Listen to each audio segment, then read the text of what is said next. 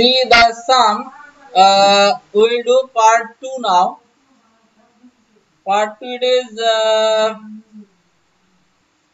here tan x given and cos y given. Since tan plus and cos minus, so our angle will be in the third quadrant.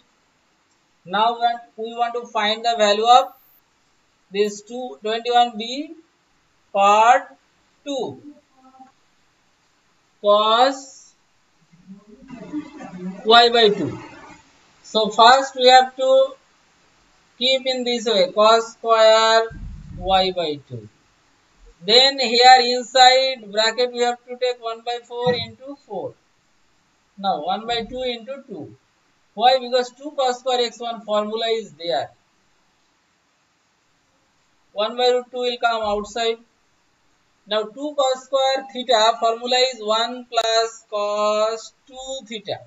2 into y by 2, that is only y. Now see here this cos y value is what? This one.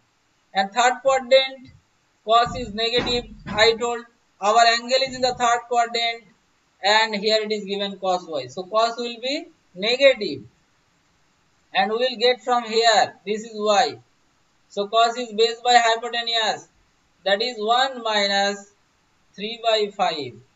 See here, cos is base by hypotenuse 3 by 5 and we have to put one minus sign. Here plus and here one minus sign. Then what will be 1 by root over 2 root over of 5 minus 3 by 5. So it is coming 1 by root over 2 root over of 2 by here root over of 5. I am separating this to cut this cut. So 1 by root over 5 is the answer.